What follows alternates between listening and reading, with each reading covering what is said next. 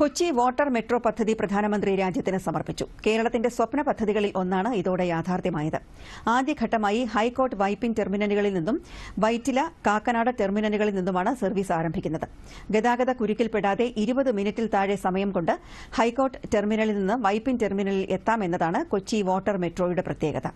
10 ദ്വീപുകളിലായി 38 ടെർമിനലുകൾ ബന്ധിപ്പിച്ച് 78 water metro ബോട്ടുകളാണ് service നടത്തുന്നത്. 1136.83 കോടി രൂപയാണ് പദ്ധതിയുടെ ചെലവ്. ശീതീകരിച്ച ഇലക്ട്രിക് ഹൈബ്രിഡ് ബോട്ടുകളാണ് സർവീസിനായി ഉപയോഗിക്കുക. 20 രൂപയാണ് ബോട്ട് യാത്രയ്ക്കായുള്ള മിനിമം ടിക്കറ്റ് നിരക്ക്. സ്ഥിരം യാത്രക്കാർക്കായി പ്രതിമാസ പാസുകളും ഉൾപ്പെടുത്തിയിട്ടുണ്ട്.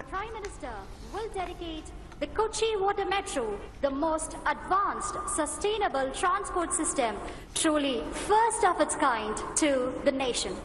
We request you, sir, to do the honors in the virtual mode by pressing the remote and unveiling the plaque.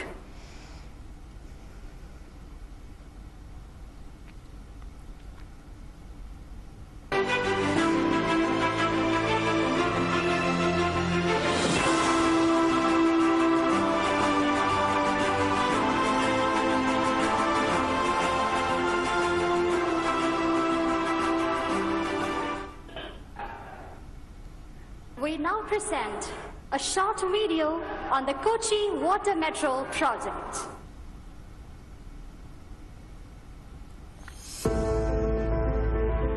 Under the leadership of Prime Minister Narendra Modi, Government of India is committed to provide better facilities to citizens, and for that it has taken various path-breaking initiatives in the field of infrastructure development, multimodal connectivity and technological innovations.